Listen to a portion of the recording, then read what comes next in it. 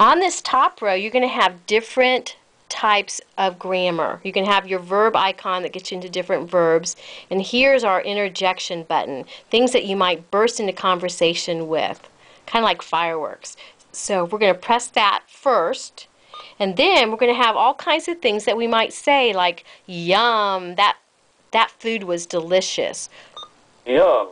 Okay, interjection button or feelings. You know, we got to tell people I'm sorry sometimes. Sorry. Sorry. So your interjection down to a picture. All gone. Surprise.